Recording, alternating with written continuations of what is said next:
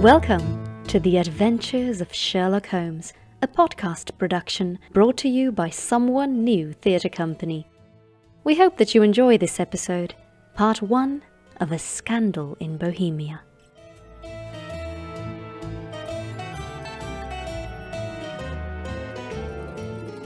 To Sherlock Holmes, she is always the woman.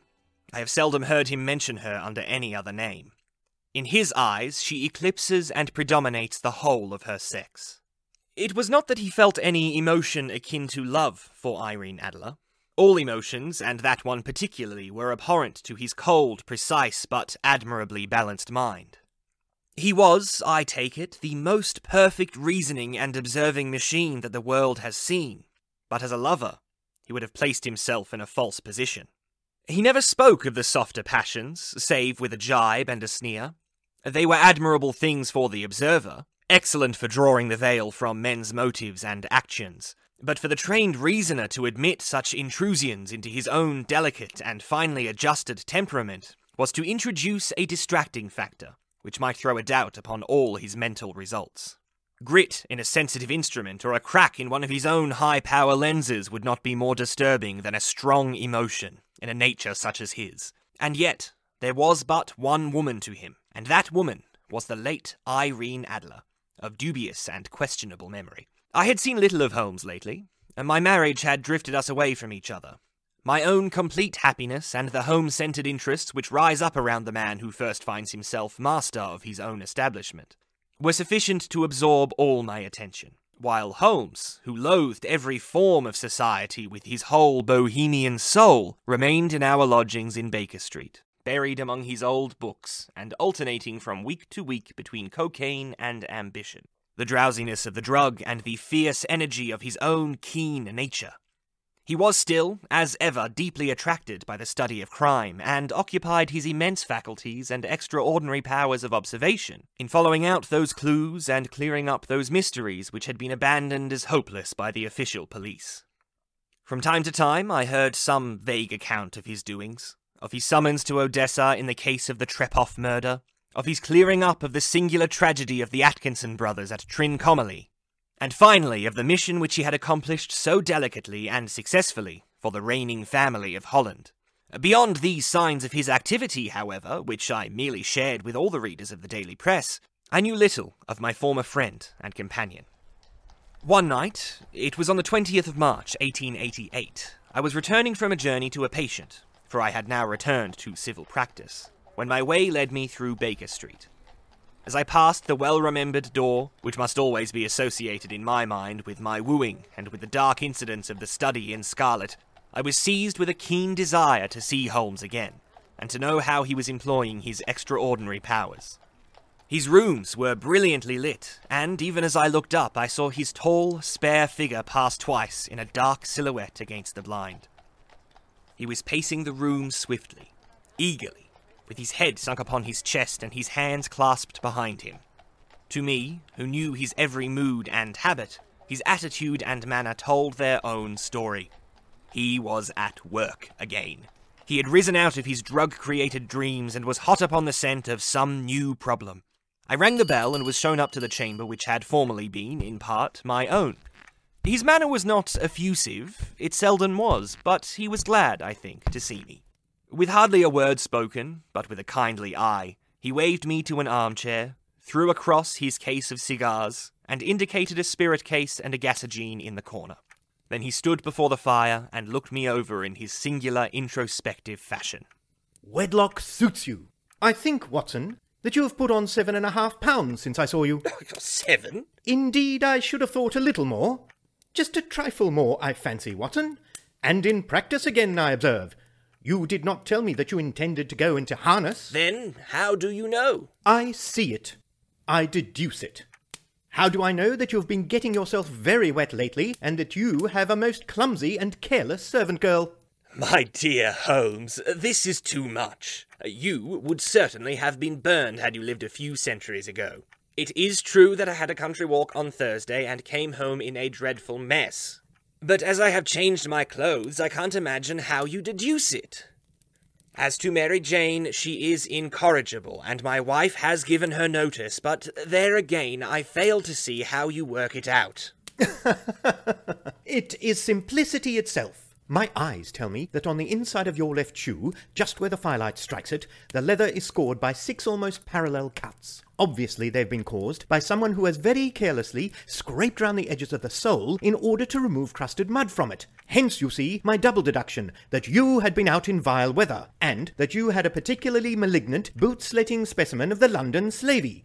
As to your practice, if a gentleman walks into my rooms smelling of iodoform with a black mark of nitrate of silver upon his right forefinger and a bulge on the right side of his top hat to show where he has secreted his stethoscope, I must be dull indeed if I do not pronounce him to be an active member of the medical profession. I could not help laughing at the ease with which he explained his process of deduction.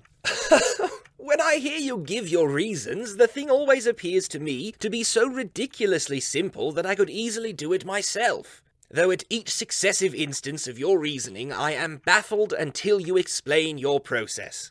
And yet, I believe that my eyes are as good as yours. Quite so, Holmes answered, lighting a cigarette and throwing himself down into an armchair. You see, but you do not observe. The distinction is clear. For example, you have frequently seen the steps which lead up from the hall to this room. What?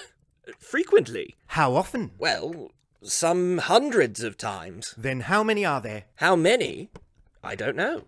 Quite so. You have not observed, and yet you have seen. That is my point. Now, I know that there are 17 steps because I have both seen and observed. By the way, since you are interested in these little problems, and since you are good enough to chronicle 1 or 2 of my trifling experiences, you may be interested in this. He threw over a sheet of thick, pink-tinted notepaper, which had been lying open upon the table. It came by the last post. Read it aloud. The note was undated, and without either signature or address. They will call upon you tonight, at 7:45, a gentleman who desires to consult you upon a matter of the very deepest moment. Your recent services to one of the royal houses of Europe have shown that you are one who may safely be trusted with matters which are of an importance which can hardly be exaggerated.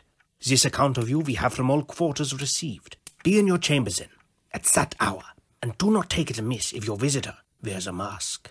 Oh, this is indeed a mystery. What do you imagine that it means? I have no data yet. It is a capital mistake to theorize before one has data. Insensibly, one begins to twist facts to suit theories, instead of theories to suit facts. But the note itself, what do you deduce from it? I carefully examined the writing, and the paper upon which it was written. Well, the man who wrote it was presumably well-to-do, I remarked, endeavouring to imitate my companion's processes. Such paper could not be bought under half a crown a packet. It is peculiarly strong and stiff. Peculiar! That is the very word. It is not an English paper at all. Hold it up to the light. I did so, and saw a large E with a small g, a P, and a large G with a small t woven into the texture of the paper. What do you make of that? The name of the maker, no doubt, or his monogram, rather. Not at all. The G with the small t stands for Gesellschaft, which is the German for company. It is a customary contraction, like our Co. P, of course, stands for Papier. And now the EG. Let us glance at our Continental Gazetteer. He took down a heavy brown volume from his shelves. Iglo, Iglonitz. Here we are. Egria. It is in a German-speaking country, in Bohemia, not far from Karlsbad. Remarkable as being the scene of the death of Wallenstein, and for its numerous glass factories and paper mills. Ha ha, my boy! What do you make of that? His eyes sparkled, and he set up a great blue triumphant cloud from his cigarette. The paper was made in Bohemia. Precisely. And the man who wrote the note is a German. Do you note the peculiar construction of the sentence? This account of you we have from all quarters received. A Frenchman or Russian could not have written that. It is the German who is so uncourteous to his verbs, who writes upon Bohemian paper and prefers wearing a mask to showing his face.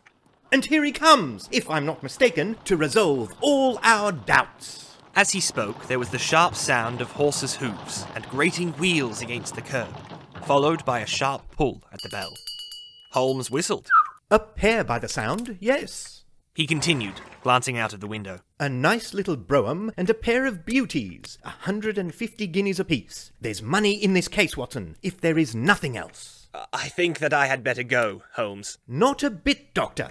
Stay where you are. I am lost without my Boswell, and this promises to be interesting. It would be a pity to miss it. But your client... Never mind him. I may want your help, and so may he. Here he comes. Sit down in that armchair, Doctor, and give us your best attention. A slow and heavy step, which had been heard upon the stairs and in the passage, paused immediately outside the door. Then there was a loud and authoritative tap. Come in. A man entered who could hardly have been less than 6 feet 6 inches in height, with the chest and limbs of a Hercules. His dress was rich, with a richness which would, in England, be looked upon as akin to bad taste. Heavy bands of astrakhan were slashed upon the sleeves and fronts of his double-breasted coat, while the deep blue cloak which was thrown over his shoulders was lined with a flame-coloured silk, and secured at the neck with a brooch which consisted of a single flaming beryl. Boots which extended halfway up his calves, and which were trimmed at the tops with rich brown fur, completed the impression of barbaric opulence which was suggested by his whole appearance. He carried a broad-brimmed hat in his hand, while he wore across the upper part of his face, extending down past the cheekbones, a black vizard mask, which he had apparently adjusted at that very moment, for his hand was still raised to it as he entered. From the lower part of the face he appeared to be a man of strong character, with a thick hanging lip and a long straight chin, suggestive of resolution pushed to the length of obstinacy. You had my note? I told you that I would call. He looked from one to the other of us, as if uncertain which to address. Pray take a seat. This is my friend and colleague, Dr. Watson, who is occasionally good enough to help me in my cases. Whom have I the honour to address? You may address me as Sir Count von Kram, a Bohemian nobleman. I understand that this gentleman, your friend, is a man of honour and discretion, whom I may trust with a matter of the most extreme importance. If not, I should much prefer to communicate with you alone. I rose to go, but Holmes caught me by the wrist and pushed me back into my chair. It is both or none. You may say before this gentleman anything which you may say to me. The Count shrugged his broad shoulders. Then I must begin by binding you both to absolute secrecy for 2 years. At the end of that time, the matter will be of no importance. At present, it is not too much to say that it is of such weight it may have an influence upon European history. I promise. And I. You will excuse this mask. The august person who employs me wishes his agent to be unknown to you. And I may confess at once that the title by which I have just called myself is not exactly my own. I was aware of it. The circumstances are of great delicacy, and every precaution has to be taken to quench what might grow to be an immense scandal and seriously compromise one of the reigning families of Europe. To speak plainly, the matter implicates the great house of Ormstein, hereditary kings of Bohemia. I was also aware of that, murmured Holmes, settling himself down in his armchair and closing his eyes. Our visitor glanced with some apparent surprise at the languid, lounging figure of the man who had been, no doubt, depicted to him as the most incisive reasoner and most energetic agent in Europe. Holmes slowly reopened his eyes and looked impatiently at his gigantic client. If your Majesty would condescend to state your case, I should be better able to advise you. The man sprang from his chair and paced up and down the room in uncontrollable agitation. Then, with a gesture of desperation, he tore the mask from his face and hurled it upon the ground. You are right. I am the king. Why should I attempt to conceal it? Why, indeed. Your Majesty had not spoken before I was aware that I was addressing Wilhelm Gottschrick Sigismund von Ormstein, Grand Duke of Kassel-Felstein and hereditary King of Bohemia. But you can understand that I am not accustomed to doing such business in my own person, said our strange visitor, sitting down once more and passing his hand over his high white forehead. Yet the matter was so delicate that I could not confide it to an agent without putting myself in his power. I have come incognito from Prague for the purpose of consulting you. Then pray, consult, said Holmes, shutting his eyes once more. The facts are briefly these. Some 5 years ago, during a lengthy visit to Warsaw, I made the acquaintance of the well-known adventuress Irene Adler. The name is no doubt familiar to you. Kindly look her up in my index, Doctor, murmured Holmes without opening his eyes. For many years he had adopted a system of docketing all paragraphs concerning men and things, so that it was difficult to name a subject or a person on which he could not at once furnish information. In this case, I found her biography sandwiched in between that of a Hebrew rabbi and that of a staff commander who had written a monograph upon the deep-sea fishes. Let me see. Born in New Jersey in the year 1858. Contralto. La Scala. Prima donna, Imperial Opera of Warsaw. Yes! Retired from operatic stage. Ha! Living in London. Quite so! Your Majesty, as I understand, has become entangled with this young person, wrote her some compromising letters, and is now desirous of getting those letters back. Precisely so. But how? Was there a secret marriage? None. No legal papers or certificates? None. Then I fail to follow your Majesty. If this young person should produce her letters for blackmailing or other purposes, how is she to prove their authenticity? There is the writing. Pooh-pooh. Forgery. My private notepaper. Stolen. My own seal. Imitated. My photograph. Bought. We were both in the photograph. Oh dear, that is very bad. Your Majesty has indeed committed an indiscretion. I was mad. Insane. You have compromised yourself, seriously. I was only crown prince then. I was young. I am but 30 now. It must be recovered. We have tried and failed. Your Majesty must pay. It must be bought. She will not sell. Stolen then. 5 attempts have been made. Twice burglars in my pay ransacked her house. Once we diverted her luggage when she travelled. Twice she has been waylaid. There has been no result. No sign of it? Absolutely none. It is quite a pretty little problem. But a very serious one to me. Very indeed. And what does she propose to do with the photograph? To ruin me. But how? I am about to be married. So I've heard. To Clotilde Losman von Saxe-Meiningen, second daughter of the King of Scandinavia. You may know the strict principles of her family. She is herself the very soul of delicacy. A shadow of a doubt as to my conduct would bring the matter to an end. And Irene Adler? Threatens to send them the photograph. And she will do it. I know that she will do it. You do not know her, but she has a soul of steel. She has the face of the most beautiful of women, and the mind of the most resolute of men. Rather than I should marry another woman, there are no lengths to which she would not go. None. You are sure that she has not sent it yet? I am sure. And why? Because she has said that she would send it on the day when the betrothal was publicly proclaimed. That will be next Monday. Oh, then we have 3 days yet. That is very fortunate, as I have 1 or 2 matters of importance to look into just at present. Your Majesty will, of course, stay in London for the present? Certainly.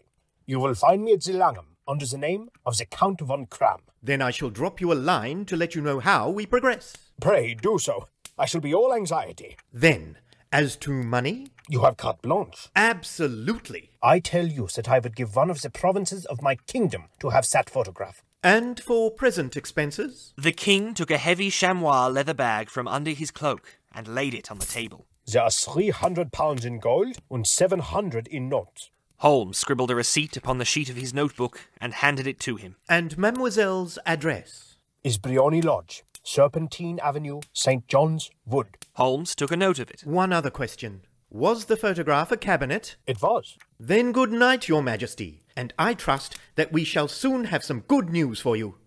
And good night, Watson, he added, as the wheels of the royal brougham rolled down the street. If you will be good enough to call tomorrow afternoon at 3 o'clock, I should like to chat this little matter over with you.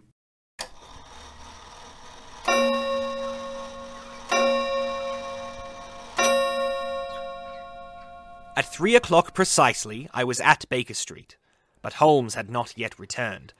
The landlady informed me that he had left the house shortly after 8 o'clock in the morning. I sat down beside the fire, however, with the intention of awaiting him, however long he might be. I was already deeply interested in his inquiry, for though it was surrounded by none of the grim and strange features which were associated with the 2 crimes which I have already recorded, still, the nature of the case and the exalted station of his client gave it a character of its own. Indeed, apart from the nature of the investigation which my friend had on hand, there was something in his masterly grasp of a situation, and his keen, incisive reasoning, which made it a pleasure to me to study his system of work, and to follow the quick, subtle methods by which he disentangled the most inextricable mysteries. So accustomed was I to his invariable success that the very possibility of his failing had ceased to enter into my head. It was close upon 4 before the door opened, and a drunken-looking groom, ill-kempt and side-whiskered, with an inflamed face and disreputable clothes, walked into the room. Accustomed as I was to my friend's amazing powers in the use of disguises, I had to look 3 times before I was certain that it was indeed he. With a nod, he vanished into the bedroom, whence he emerged in 5 minutes, tweed-suited and respectable, as of old. Putting his hands into his pockets, he stretched out his legs in front of the fire, and laughed heartily for some minutes. He cried, and then he choked and laughed again until he was obliged to lie back limp and helpless in the chair. Well, really. What is it? It is quite too funny. I am sure you could never guess how I employed my morning, or what I ended by doing. I can't imagine. I suppose that you have been watching the habits and perhaps the house of Miss Irene Adler? Quite so. But the sequel was rather unusual. I will tell you, however. I left the house a little after 8 o'clock this morning in the character of a groom out of work. There is a wonderful sympathy and freemasonry among horsey men. Be one of them, and you will know all that there is to know. I soon found Bryony Lodge. It is a bijou villa with a garden at the back and built out in front right up to the road. 2 stories, chublock to the door. Large sitting room on the right side, well furnished with long windows almost to the floor, and those preposterous English window fasteners which a child could open. Behind, there was nothing remarkable save that the passage window could be reached from the top of the coach house. I walked round it and examined it closely from every point of view, but without noting anything else of interest. I then lounged down the street and found, as I expected, that there was a mews in a lane which runs down one wall of the garden. I lent the ostlers a hand in rubbing down their horses and received in exchange 2pence, a glass of half and half, 2 fills of shag tobacco, and as much information as I could desire about Miss Adler, to say nothing of the 6 other people in the neighbourhood in whom I was not in the least interested, but whose biographies I was compelled to listen to. And? What of Irene Adler? Oh, she has turned all the men's heads down in that part. She is the daintiest thing under a bonnet on this planet. So say the Serpentine Mews to a man. She lives quietly, sings at concerts, drives out at 5 every day, and returns at 7 sharp for dinner. Seldom goes out at other times, except when she sings. Has only 1 male visitor, but a good deal of him. He is dark, handsome, and dashing. Never calls less than once a day, and often twice. He is Mr. Godfrey Norton of the Inner Temple. See the advantages of a cabman as a confidant. They have driven him home 12 times from the Serpentine Mews, and knew all about him. When I had listened to all that they had to tell, I began to walk up and down near Bryony Lodge once more, to think over my plan of campaign. This Godfrey Norton was evidently an important factor in the matter. He was a lawyer. That sounded ominous. What was the relation between them, and what was the object of his repeated visits? Was she his client, his friend, or his mistress? If the former, she had probably transferred the photograph to his keeping. If the latter, it was less likely. On the issue of this question depended whether I should continue my work at Bryony Lodge, or turn my attention to the gentleman's chamber in the temple. It was a delicate point, and it widened the field of my inquiry. I fear that I bore you with these details, but I have to let you see my little difficulties if you are to understand the situation. I'm following you closely. I was still balancing the matter in my mind when a hansom cab drove up to Bryony Lodge, and a gentleman sprang out. He was a remarkably handsome man, dark, aquiline, and moustached, evidently the man of whom I had heard. He appeared to be in a great hurry, shouted to the cabman to wait, and brushed past the maid who opened the door with the air of a man who was thoroughly at home. He was in the house about half an hour, and I could catch glimpses of him in the windows of the sitting room, pacing up and down, talking excitedly and waving his arms. Of her I could see nothing. Presently he emerged, looking even more flurried than before. As he stepped up to the cab, he pulled a gold watch from his pocket and looked at it earnestly. "Drive like the devil," he shouted, "first to Gross and Hankey's in Regent Street, and then to the Church of St. Monica in the Edgware Road. Half a guinea if you do it in 20 minutes. Away they went, and I was just wondering whether I should not do well to follow them when up the lane came a neat little landau, the coachman with his coat only half buttoned and his tie under his ear, while all the tags of his harness were sticking out of the buckles. It hadn't pulled up before she shot out the hall door and into it. I only caught a glimpse of her at the moment, but she was a lovely woman with a face that a man might die for. "The Church of St. Monica, John," she cried, "and half a sovereign if you reach it in 20 minutes.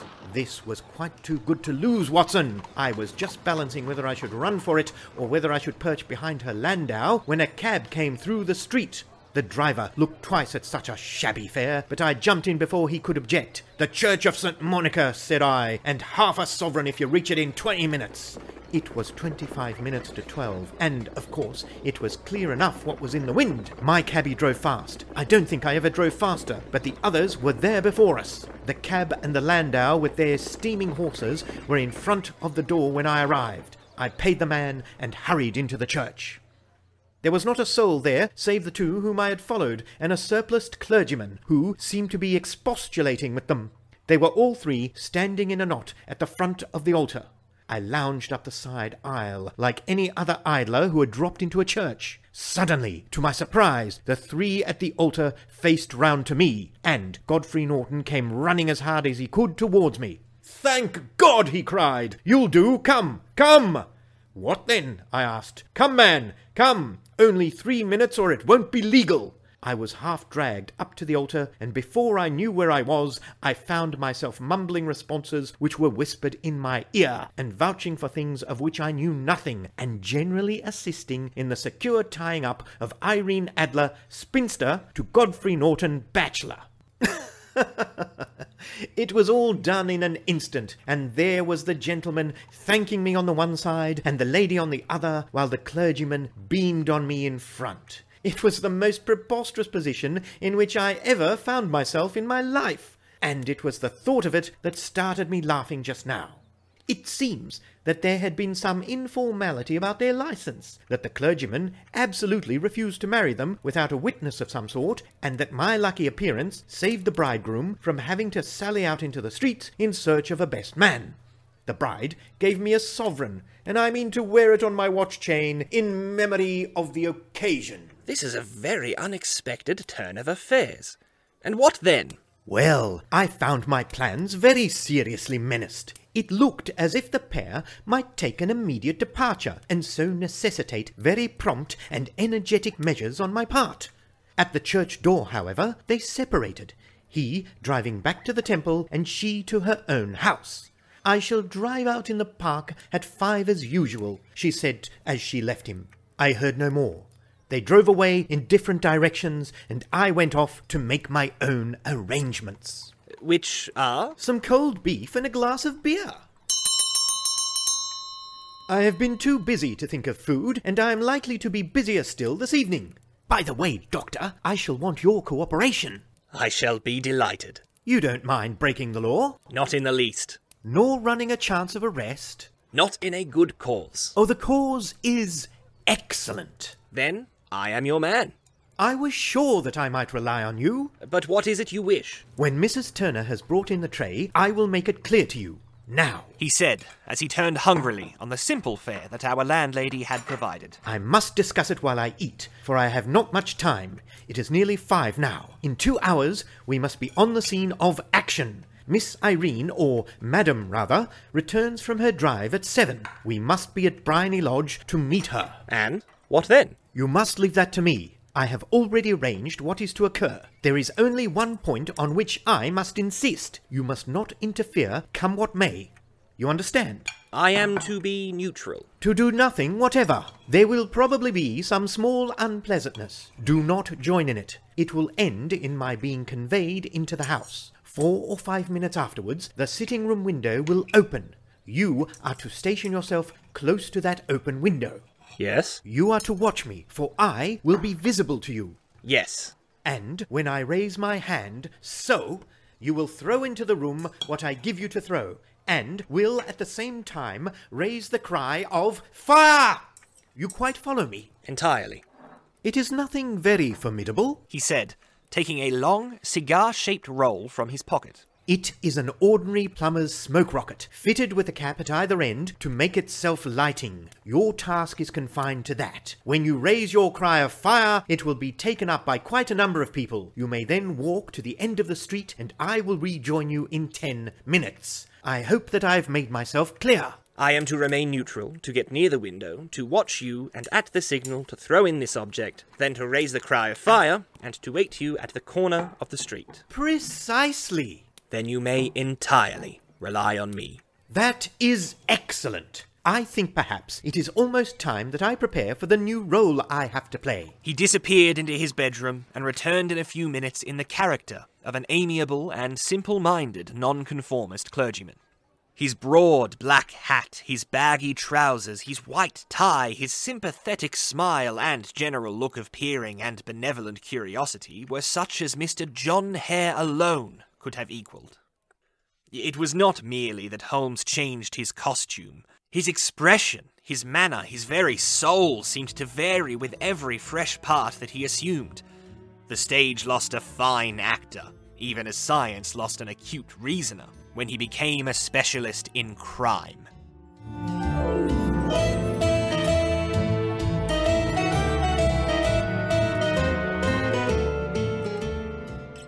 Thank you for joining us for part 1 of A Scandal in Bohemia. This episode featured the voices of Stephen Georgiadis as Sherlock Holmes, Shannon Nicholls as Dr. John H. Watson, and Jono McAteer as Wilhelm, the King of Bohemia. Join us for part 2 in the next episode.